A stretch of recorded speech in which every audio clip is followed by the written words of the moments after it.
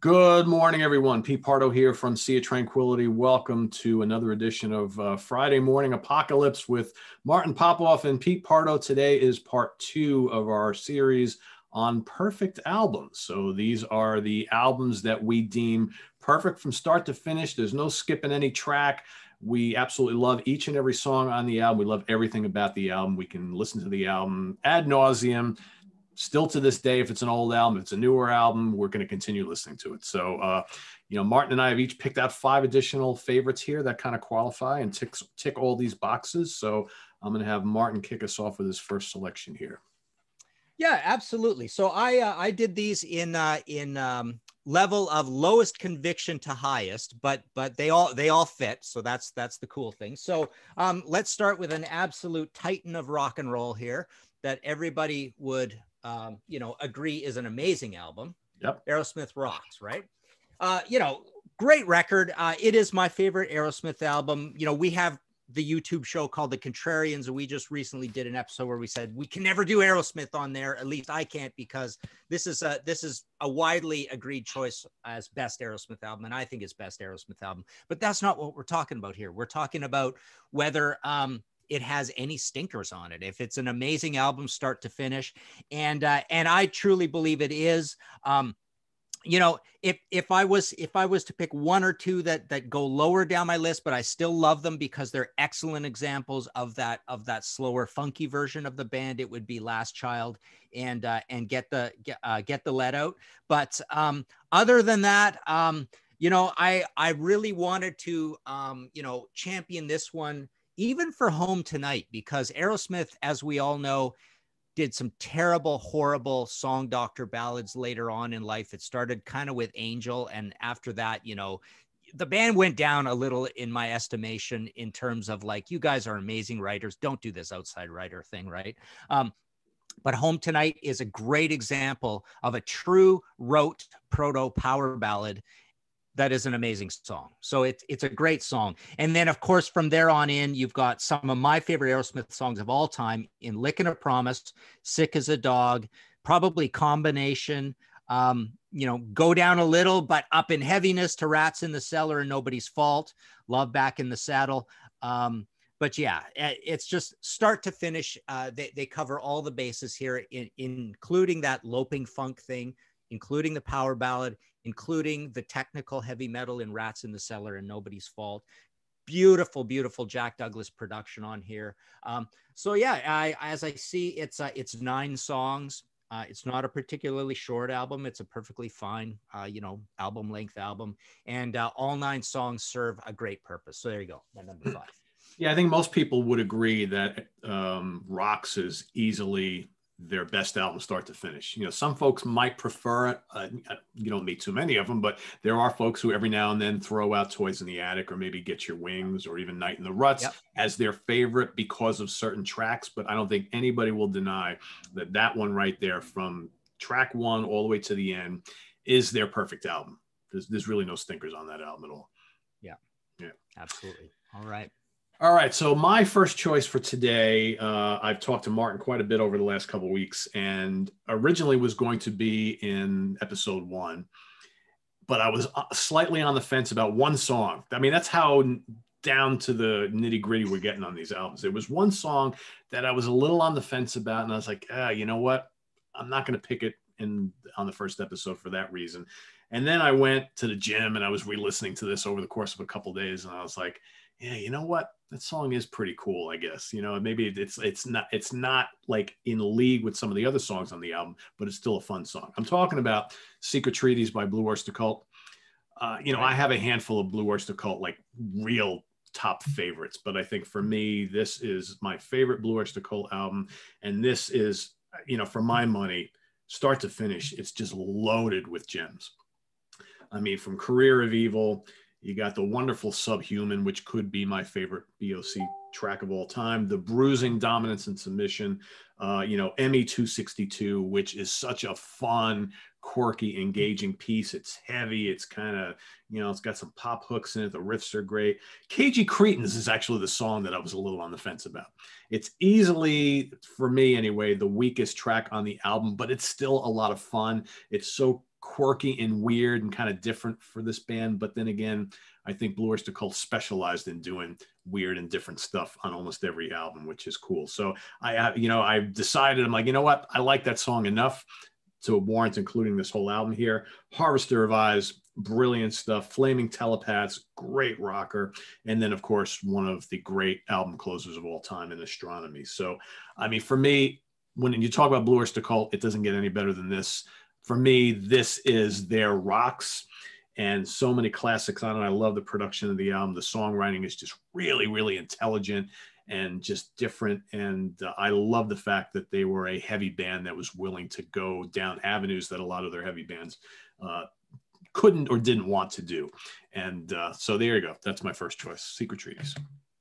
Cool, excellent. Yeah, a lot of people pick that as their favorite Blue Oyster Cult album. That whole and of that whole black and white period, you know, the first two definitely have some really obscure, strange things that'll go a little bit too far into that Doorsy, Grateful Dead, Steppenwolf kind of thing, Yeah, right? yeah. And this is a really immediate album, and it's got some of the great conceptual things and Imaginos related things, and that spooky album cover and stuff. And so, yeah, I've actually got at layout right now a really crazy Imaginos related book that's almost not even a music book, and I did illustrations and stuff for it, and that is the key anchor album of that whole saga, with little disparate bits all over the place. So very, very intelligent, very cool album. But I will stop there because we're going to talk a little bit more about Blue Oyster Cult, because that's my next choice. So Blue Oyster Cult also. But I'm more of a fan of the color album cover period of Blue Oyster Cult. We did a Contrarians where I picked Mirrors as my favorite album of theirs, but that is not the album that I'm picking for this, because this is about perfect albums with no songs that kind of let you down. So I went with this one here, Fire of Unknown Origin. Surprised to pick this one, but I did. And I'm not. What I like about it, yeah, I mean, we're at a place now with Blue Oyster Cult where I think they feel every song has to sort of count, and every song has to be accessible, and at least have that small little bit of an idea that maybe it could be a hit single. And this album is associated with the heavy metal soundtrack, so they wrote a few songs, to try to get one on the heavy metal soundtrack, and there was one, but there are a few that kind of fit the theme. But when I look at this, I often call this album a little bit of their like their post-punk album, where there's a little bit of Stranglers and Cars to what they're doing, even more so than anything previous, Cultosaurus or Mirrors or whatever. The ramp up to this, even Agents of Fortune for that matter, has a lot of that Stranglers doomy keyboard kind of feel to it. But everything on here, you've got all the heavy ones, which are cool. And actually, my one song on here where I'm probably least into, surprisingly, is kind of the heavy metalist song on it, Heavy Metal, the Black and Silver. But the dark tracks on here, the dark kind of new wavy tracks like Don't Turn Your Back, After Dark, Soul Survivor, these moody, mellow, contemplative ones are kind of some of my favorites, although Joan Crawford would probably be my absolute favorite. Burning for You is unassailable, amazing song. Love the progginess of Veterans of the Psychic War. Fire of Unknown Origin is a great, again, Stranglers type song I find on here. So when I look at the 9 tracks of this, studying these BOCs, because I knew there was one in here that was going to be perfect, right? Because I don't like, well, yeah, let's not go into the other albums, but every one of them has one or two where I'm just, whatever, Marshall Plan or, Divine Wind. Those are the ones that actually, knocked out the other ones. But and then the other ones as well, Debbie Denise and stuff like that. But no, absolutely no fat on this. And the last thing I want to say is it reminds me a little bit about the self-aware version of Black Sabbath, where there's no fat on Heaven and Hell and Mob Rules. And this is the Martin Birch era, the Sandy Pearlman managing them era. There you go. Yeah, that's a great choice. If there was no Secret Treaties, that would have been my pick. Cool. Yeah, that's a really, really strong album. And again, a different album for them. I like the fact that Blue Oyster Cult was almost like reinventing themselves almost every single album. Yeah. Not a lot of bands did that, Cool. Great choice. All right. So my next one, And, you know, we talked in episode 1 about how some of these picks might not necessarily be our favorite albums from these bands, right? And I talk all the time about how sometimes you have attachments to certain albums. They may contain like 3 or 4 monster tracks for you personally. And that elevates the album above what we may deem a perfect album from that band. Here's another example of that. So my pick here is Asia by Steely Dan. Cool. Yeah. You know, top to bottom, you can't knock its greatness, its legendary status, and it is so for a reason. It, however, is not my favorite Steely Dan album. All right. You know, the Royal Scam, I've always said, is my favorite Steely Dan album. I mean, this is up there. It's a top 3 one. But when you look at songs like Black Cow and Asia and Deacon Blues and Peg, for crying out loud, Home at Last, I Got the News, Josie. I mean, this is Steely Dan's kind of atmospheric, jazzy, almost easy listening, but musically speaking, it's pretty challenging stuff. This is a little bit different. This is not the rock version of Steely Dan. This is Steely Dan really feeling comfortable in their own skin, utilizing all these great studio players. I mean, the musicians that appear on this album, mind-boggling that they were able to assemble this crew. And just so many, you know, you have the really strong, deep tracks, but then half the album is, you know, our Steely Dan favorites. You know, Black Cow, Asia, Deacon Blues, Peg, and Josie, monster tracks right there. But then Home at Last and I Got the News, really, really strong. So I couldn't not pick this. Again, not my favorite, but from the band. But it's absolute perfection for me. Yeah. So. Wicked. Yeah. What a great choice. I mean, it'd be my second favorite by a little bit after Gaucho. And Gaucho, I just recently watched, there's this amazing YouTube video where they go through the whole making of that record and how strange and bizarre and meticulous those guys were the whole time. It's almost like mental health issues meticulous. I mean, they just got really so inside it that, you know, they are going for a certain thing. And it's an admirable thing to go for, but obviously other people like the Rolling Stones would say, no, this is stupidity, right? Yeah. But yeah, the results. One of the reasons why they took themselves off the road is because they were so obsessed and focused with making these records. I mean, it's just they had no time for that. They're like, you know what? We're a studio band. We want to pour all of our energy into doing this. And did that hurt them in the end? Because I mean, we know what it was like in the 70s. You had to go album tour. That's what you did. That's how you made your money. And while I think Steely Dan did very well for themselves, you have to wonder if deciding not to do the live thing after a couple tours and just basically putting all their energies into the albums, if that hurt them in the long run. I don't know. Yeah. Cool. All right.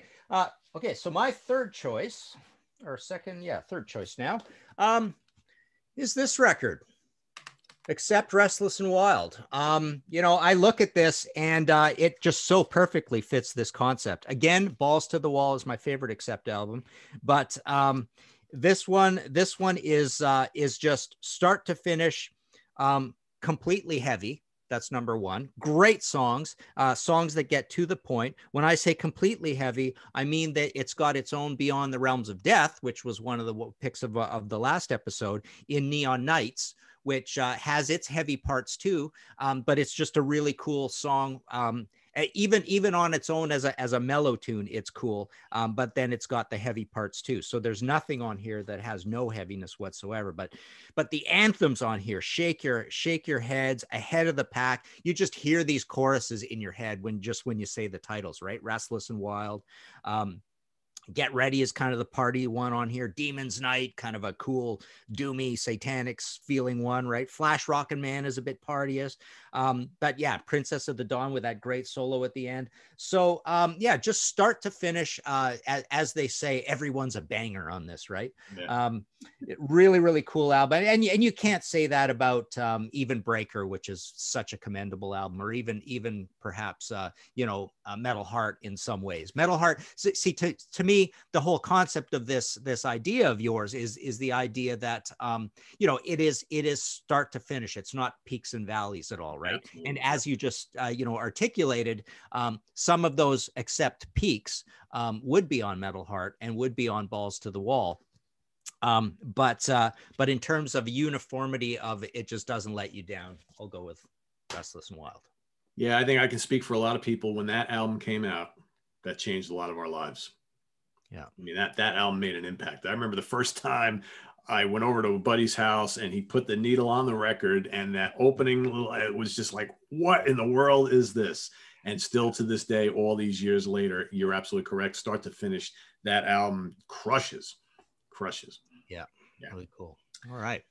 All right. My next pick is another one that is not my favorite from this band. It's up there, but start to finish, it is the perfect album from these guys.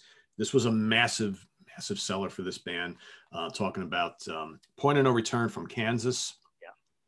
I prefer, if you had to say, Pete, you can only take one Kansas album with you to wherever the hell you're going, or even two, may not even be in those two, right? I often Left Overture and Song for America are really, really do it for me. This album really does it for me as well. Not quite on that level, but I mean, it's just every song on here is amazing. This is, this band figured out how to produce quality, challenging American progressive rock. Because, at the time, not a lot of American prog rock bands. It's all the Brits were doing this stuff. All the Europeans were doing this stuff. But, here in America, you had very few bands who were actually even attempting this. But mixing that with some hard rock, because they could rock, and some, as we saw, some kind of like folky pop, right? Of course, Dust in the Wind was an enormous sensation, big hit. But you have Point of No Return, which shows those pop sensibilities of the band mixed with a little bit of that light prog rock. You got Paradox. The hooks are all over the place on here. The incredible instrumental, The Spider, which, why didn't this band do more instrumentals? You listen to that and you're like, holy crap, that's absolutely amazing. Portrait He Knew, Closet Chronicles, unsung gem from this album. Lightning's Hand showed their hard rock side. We mentioned Dust in the Wind, Sparks of the Tempest, another really good hard rocker with great hooks. The gorgeous Nobody's Home. All right, nice, really just emotional ballad. And then the really quirky and kind of heavy and really proggy Hopelessly Human to kind of finish out the album. The artwork is spectacular. The production is just amazing by Jeff Glicksman. I mean, just a monster album for the band. And I think, they had a couple really strong ones afterwards, and then they kind of went, their career kind of had lots of peaks and valleys. But for me, Left Overture and this album, and even Monolith to an extent, is like, man, Kansas, just the creative juice is absolutely flowing. But to me, this is their absolute perfect sensation. As much as I love Left Overture, but for me, Left Overture has like one or two tracks that are good, not great, but the rest of it is like amazing, and that's why it elevates it to my favorite. But this, start to finish, perfect. Yeah, and that and Left Overture is their golden period in terms of commercial success as well, right? Even the album covers kind of have that same feel to them, and beautiful production, right? Just such rich lows and mids and highs and everything put in the right place, even though there's a lot going on. And you got Steve Walsh with his sort of, he's almost like a little bit of a Joe Lynn Turner crossed with the Paul Rogers in terms of the phrasing and that bluesiness that, well, Joe Lynn Turner has that too, right? Yeah. But also your operatic technician kind of guy as well, right? So, yeah. And I always loved the dueling vocals on the early Kansas stuff, between him and Robbie Steinhardt. I mean, the band is so unique. They had those two, kind of Styx did that as well. You had those two unique vocalists, and then you throw the violin in and all these keyboards and the crunchy hard rock guitars. There's nobody doing stuff like this. I mean, there's a really unique band. And I've heard people over the years say, well, Kansas wasn't very original. They copied everything from the British prog rock giants like, Yes, and Genesis, ELP, and Gentle Giant, and all that kind of stuff. But I think they were very original, actually, and threw like an American spin on it. They were also fans of Southern rock because they're from, the kind of Midwest, the Southern Midwest there. And there was like an earthiness to their music, I think. I don't know, I love Kansas, and I just think a really, really important band that I, when you look at like the history of rock and roll, I don't think they get their due. Mm-hmm. Yeah. Cool. All right. Okay. So my second from top choice, I'm going to go with this one. Clash, Give 'Em Enough Rope. we did a contrarians where I picked this as my favorite because a lot of people would pick London Calling as the favorite. This is not really, well, this is a fairly punky album, definitely in spirit. It's heavy, it's explosive. It's got those harsh Joe Strummer vocals on it. It's produced by Sandy Pearlman. It often gets a lot of abuse for being their quote unquote heavy metal album or like too polished or something like that. It's not polished at all. But I went and played this in the car start to finish just to make sure. And it absolutely is amazing. It's got the good kind of mellower stuff like All the Young Punks, Julie's in the Drug Squad, which is a little bit swing feel to that. Stay Free, about, I think it was Mick that had a buddy who was in prison, and it's kind of about that. But then it's got the really explosive political songs like Safe European Home, English Civil War. Tommy Gun, our band in the 80s played Tommy Gun, believe it or not. Drug Stabbing Time is such a really cool, fun riff.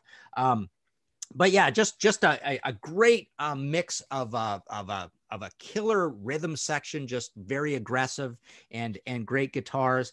And you always this idea of perfection, there's always this idea of what do you do with a band that is butted up, right up against a double album of theirs that is just so universally. I think in a lot of polls, London Calling won the greatest album of 1979 over a lot of albums. It's a masterpiece, but it definitely it is a long album, and it's going to have a few that you're not going to like very much. And it's not punky at all. It's just not even very heavy, right? They made a super about face, but this is the one where you get kind of like the longer, more well arranged songs versus the debut, which is definitely shorter songs and punkier and more rudimentary. This is not particularly rudimentary. A lot of Clash fans do find it almost like a little bit too good or something, but I don't mind good. That's fine for me. So yeah, this was a no-brainer choice. As I went through them, I just realized every song is just incredible on this. And I just wanted to mention, in that same realm of albums that it's hard to convince someone who wasn't there at the time, like there has to be a nostalgia factor, I think, with certain things that are like the Stooges or New York Dolls or any punk, right?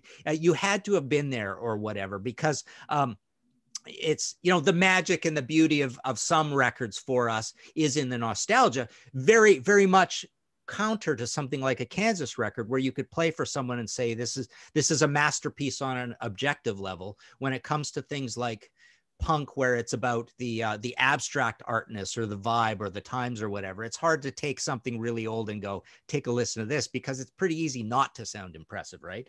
And along that same thing where, I had mentioned the Waterboys last time, and the idea with bands that a lot of people maybe don't know about, here's another great one, the Chameleons UK Strange Times.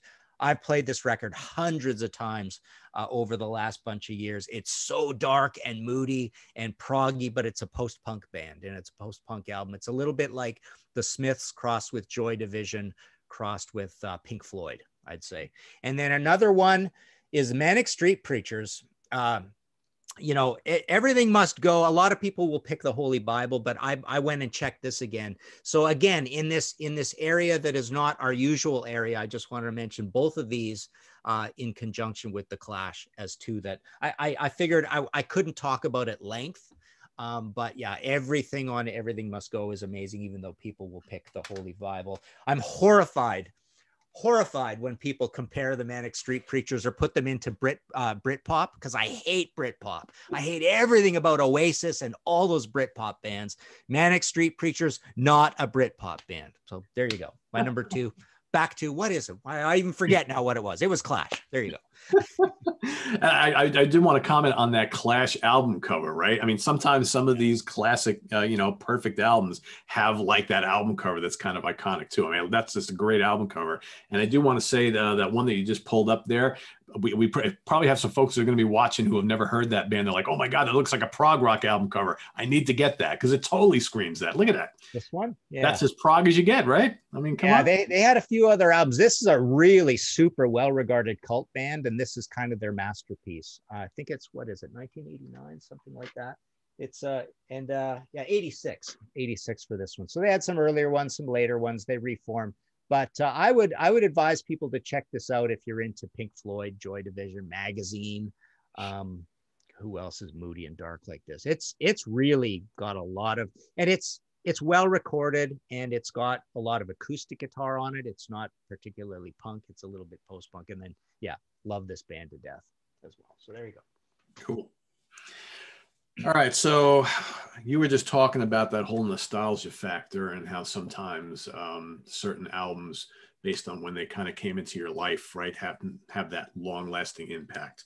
That couldn't be any more of a perfecter segue or better segue into the album I'm going to talk about next. So, you know, when the 80s kind of, and you remember, Martin, when the 80s was winding down and we were moving into the 90s, you know, in the 80s we had, you know, thrash metal became very, very popular. We had this whole commercial hard rock and metal, the glam metal, the hair metal, whatever the hell you want to call it, was really big. And then all of a sudden, as the 80s started winding down and we moved into the 90s, there was that shift, right? All of a sudden, you had the whole Seattle scene, grunge and alternative, and, you know, the emergence of hip hop and rap and all this kind of stuff.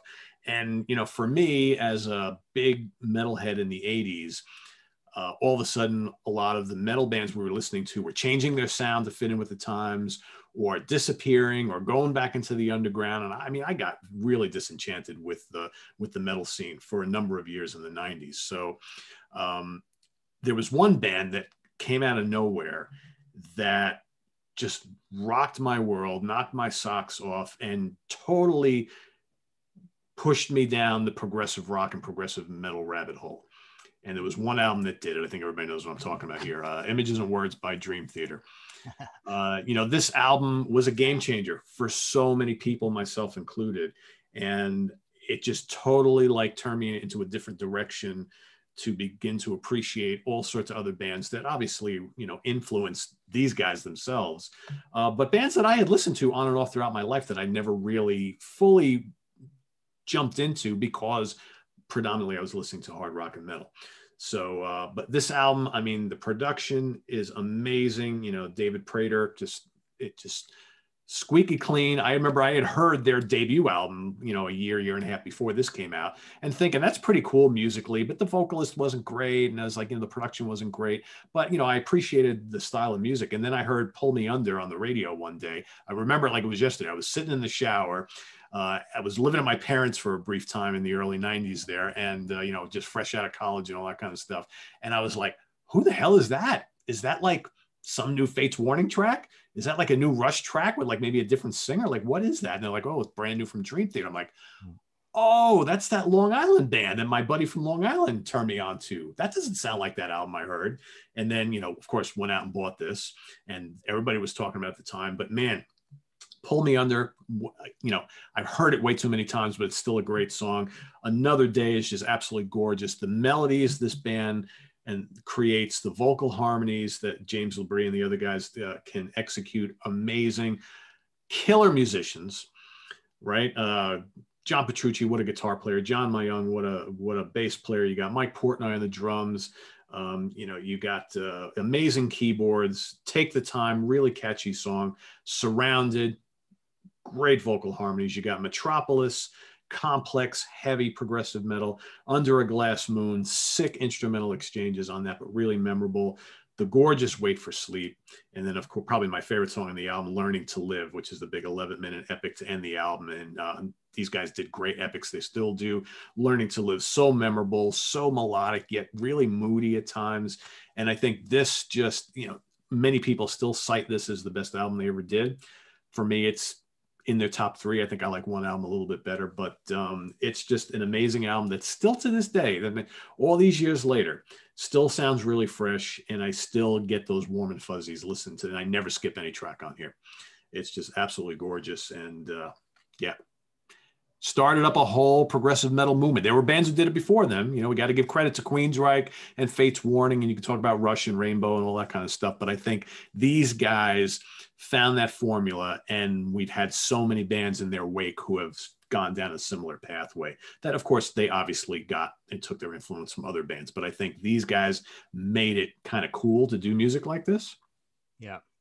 Yeah. It's funny. It's almost like, they're such musicologists and music fans. The idea was almost like design the perfect progressive metal band. It's almost like Rush has gone off in a direction we don't like anymore. What would be the perfect Rush album right now, right? And you know, Fate's Warning is going off in a little contemplative direction. Queensryche's changing.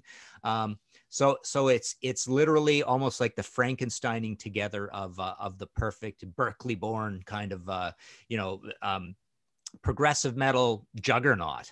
And you know, it's there, there's a bit of a corollary to the idea of you know, how we talked about the songs that Iron Maiden would pick to cover and then do this great heavy metal version of it. It's like they're thinking like fans, and Dream Theater is completely, and same with Metallica when they did covers, right? But Dream Theater is thinking exactly like fans at this point. So they're just tapping right into all the complaints you had as a progressive metal fan up to this point and saying, yeah, you want perfect progressive metal. Here it is, right? Yeah, and you bring up a good point, because like Mike Portnoy, who was at the time the de facto sort of leader of the band, is the biggest fan of all.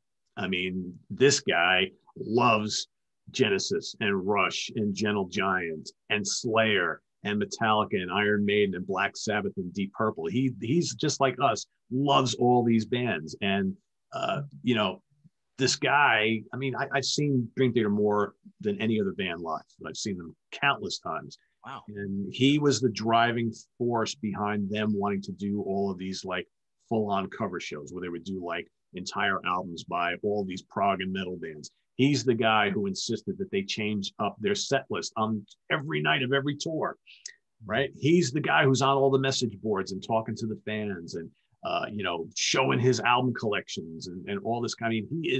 He's an ultimate like music geek, yeah, and he makes no bones about it. And I think that's what was always so cool about this band, and why so many of us related so well to them, is because they had an understanding of how we felt as the fan base, right? Yeah, cool, right on. Okay, all right. So my last choice, my top choice, is this bad boy right here, or bad girl, depending on what you think. So yeah, Queen won. So essentially, I like this choice because this is one of the three albums that always pop into my head when people say, what's your favorite album of all time? It's Physical Graffiti or Sabotage or this one. Those are the three that always come to mind. And what I love about this record, well, what I love about Queen #1 is I also always say that the only two runs of complete, utter, objective genius in the rock world period ever were the Queen albums in the 70s and the Priest albums in the 70s. Nothing else. You know, people start rattling off bands immediately right after. And, you know, it gets into like, well, Aerosmith was good. Bruce Springsteen was good. U2 was good in their run or whatever. But when you start talking about those bands, it's like, well, now you're into opinion and liking songs. To me, Queen and Priest was just like genius. Just, you know, the progressiveness and the production and the ideas and the writing. And what I like about this one in particular, across this theme, is that those other records of genius that Queen had always had a few things that kind of rubbed you the wrong way, whether it was the 1920s music on it, or a little kind of like boring blues, or a little, you know, just piano and Freddie singing or whatever. The cool thing about this is that pretty much everything on it is quite progressive. And then even the slightly mellow things like Night Comes Down or Doing All Right are just like, there's so many fresh and cool and fun ideas across them that you're never bored. They're not just rote ballads in any way. And then of course you've got the, you know, the Titanic epic kind of heavy proggy things like Keep Yourself Alive and Liar and even Seven Seas of Rye, which is, you know, more up tempo and energetic, but Jesus, Son and Daughter, Modern Times Rock and Roll, one of the very heaviest songs ever written as of 1973. Right? Completely just blasting heavy metal, even in a way that Sabbath and Deep Purple couldn't do, because Queen is also adding that, you know, all those free hours spent at Trident, you know, working on different ideas to get the production even just so incredibly crushing that it is actually heavier than things, you know, other proper heavy metal bands were doing, bands that spent most of their time doing heavy metal, right? But yeah, Great King Rat, My Fairy King, you know, it's just action-packed, idea after idea after idea, whether it's a proggy idea, a heavy idea, a mellow idea. and it just, there was nothing like it at the time as well. And there never was. I mean, there's very few bands, there's no category of bands who tried to copy Queen anywhere along the way. And to have that all happen on the first album, and to have that first album be so good that it fits this concept where start to finish, you're never bored, is pretty darn amazing from a band, from a band on their first album. So there you go, Queen one. Yeah, couple comments on that. That's a great choice, and I think there's probably going to be a lot of people who would automatically want to pick A Night at the Opera, and including me. When we were talking about doing this and I was putting together a list of possibilities, I was like, well, that would be like the obvious choice. And then I started going through the track list. I'm like, there's like a track or two on here that are okay, but doesn't make it perfect. And then when I saw you were going to pick that album, I was like, yeah, that's the one. That's the one. There is not a weakness on that entire album. And I want to say this, I've said it before, I'll say it again. I see comments from people all the time who want to try and bash Queen as this boring pop band who never did anything, remotely rock and roll. And I'm like, what have you listened to from this band? Because I find it hard to believe that you haven't, if you're going to make that statement, that you've listened to Queen 1 or Queen 2 or Sheer Heart Attack or News of the World, Jazz, Day at the Races. I mean, there's like some of the heaviest stuff of the 70s are on these albums. Yeah. I mean, that first album is, if that isn't like early heavy metal, I don't know what is. Yeah. I mean, this band is way more than We Are the Champions, Another One Bites the Dust, Crazy Little Thing Called Love, and Bohemian Rhapsody. Yeah. All great songs. Don't get me wrong. Just want to mention one other thing. I mean, I have called this my favorite album of all time, but over years, it almost fits more in this. And I've found other Queen albums that I even like even more. Like I like Jazz possibly even more than this now in certain ways. Terrific. And again, Night of the Opera is unassailable too. But, when I looked at Jazz, I realized it wasn't going to fit this concept because there are a few songs I like a little bit less, but I like the overall brightness and shortness and energetic little bursts on Jazz possibly more. So it changes over time. There are definitely other great Queen albums, but this is one that I've often called favorite of all. Yeah, I mean, we could derail this whole show and talk all about Queen, but I think Jazz is one of Queen's most underrated albums because, exactly like you said, there are explosive bursts on that album of absolute greatness. Maybe start to finish, it's not quite as strong as that debut or even Night at the Opera, but man, there are tracks on that album that are absolutely sensational. I think people tend to forget how good Jazz is. Yeah. Man, what a great band. Talk about Queen all day. But I love that choice, Martin. That is easily one of the best debuts of all time that doesn't get talked about enough, right? Yeah. Yeah. All right, so my final choice of today, and probably for me, the definition of what this whole show is all about. And man, I played this the other day, and I was once again just kind of like dumbfounded at how amazingly lush and beautiful and just perfect this album is. And I almost wore the shirt today, but I figured that would give the whole thing away. Crime of the Century by Supertramp. One of those bands that are really hard to kind of categorize. I think at their heart, at their soul, they were a really good British pop band. And we're talking like 70s pop, right? But they could rock. They knew their progressive rock. They knew their blues. They knew their jazz. They had a little bit of psych early on. But man, it all just kind of comes out in this album. And it's just start to finish so wonderful. And again, we've talked a couple times about these bands that have like multiple singers. And I think Supertramp always works so well because you had both of these guys who had very different voices, adding these unique flavors throughout their albums and songs. But man, it just, School starts right off the bat. So gorgeous. Bloody Well Right is the big, obviously memorable song from this album. Hide in Your Shell, terrific track. I love the jazziness of some of these songs. Asylum, breathtaking. Dreamer is another. This is that kind of pop side of the band. Roger Hodgson was a really good writer of these little pop ditties. Then you got the absolutely dramatic Rudy, breathtaking, If Everyone Was Listening. And then, of course, the epic closer title track, Crime of the Century. Just there's so much drama, there's so much dynamics on this album. The instrumentation is like, not one of those bands that throws all these like, guitar and keyboard solos. They didn't need to, but just really tight rhythms and instrumentation, perfectly placed guitars and piano and keyboards and saxophone or whatever they used. Everything had its place, and it all just made absolutely perfect sense. And the production of this album by Ken Scott and the band, just absolutely stunning. I mean, sometimes I listen to this album from a production standpoint, and it's almost on the level of like a Dark Side of the Moon. It's just a beautiful, beautiful sounding record. So yeah, there you have it. You're being sent to Dark Side of the Moon also by that album cover, right? I mean, yeah, pretty much. Yeah, pretty much. That feel, yeah. I love even The Quietest Moments and Breakfast in America as well. Those guys, they almost strike me as like an accessible A&R hammered to death version of Gentle Giant in a way, right? Yeah.